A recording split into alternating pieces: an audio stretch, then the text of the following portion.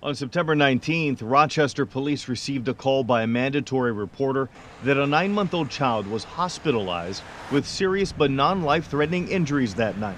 The injuries appeared to be suspicious for a 9-month-old, and so obviously we went out and we started our investigation into the matter.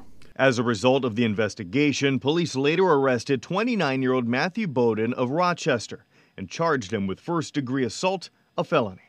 We were able to step in pretty quickly with the help of DCYF and, of course, using our resources and information from the doctors at the hospital.